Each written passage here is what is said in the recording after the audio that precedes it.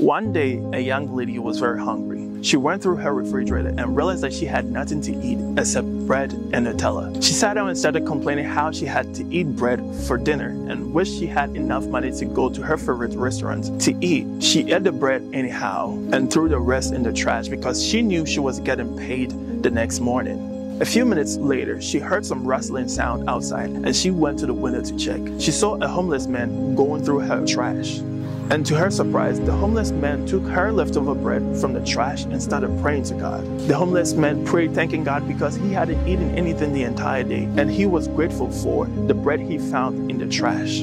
At this very moment, it dawned on this young lady how ungrateful she had been. Dear friends, we have to learn to be grateful, because the food we complain about is the prayer of a hungry man. The home that we complain about is the prayer of a homeless man. The job that we complain about is the prayer of a jobless man.